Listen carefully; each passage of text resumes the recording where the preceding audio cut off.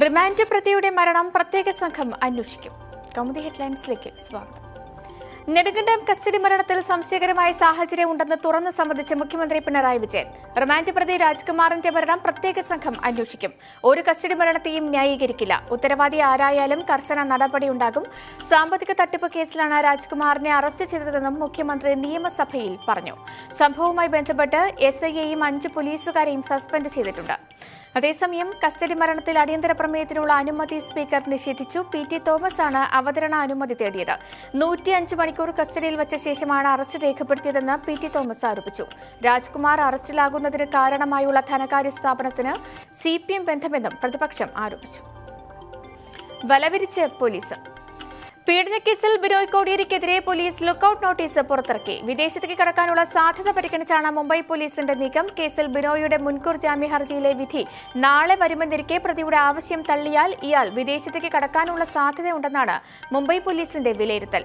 Lookout notice പുറത്തിറക്കിയത് ഈ സാഹചര്യത്തിൽ രാജ്യത്തെ എല്ലാ വിമാനത്താവളങ്ങൾക്കും ബിനോയിയുടെ പാസ്പോർട്ട് രേഖകൾ ഉൾപ്പെടെയുള്ള വിവരങ്ങൾ കൈമാറും. എന്നാൽ നാളെ ബിനോയിയുടെ മുൻകൂർ ജാമ്യ ഹർജിയിൽ അനുകൂല വിധി വന്നാൽ ഈ നീക്കങ്ങൾക്ക് പ്രസക്തിയില്ലാതെയാവും.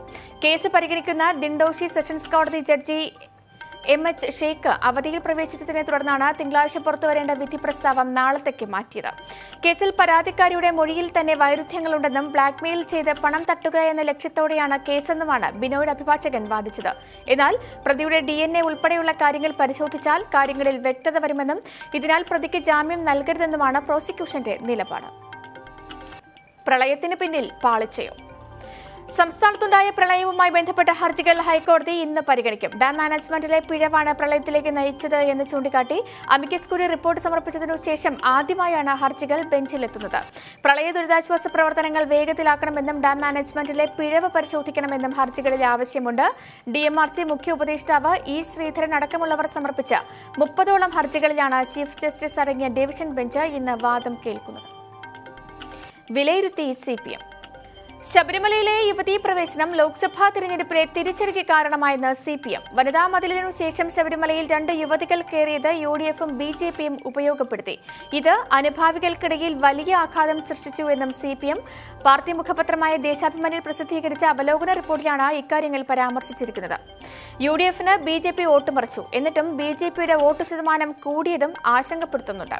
ജനങ്ങളുടെ മനസ്സ് മനസ്സിലാക്കുന്നതിൽ പരാജയപ്പെട്ടത് ഗൗരവമേറിയതാണ്.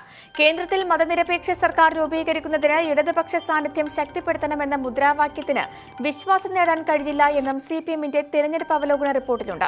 കേന്ദ്ര കമ്മിറ്റി തയ്യാറാക്കിയ റിപ്പോർട്ട് ജൂൺ 23, 24 തീയതികളിൽ ചേർന്ന സംസ്ഥാന കമ്മിറ്റി യോഗം ചർച്ചയ്ക്കു ശേഷം അംഗീകരിച്ചിരുന്നു.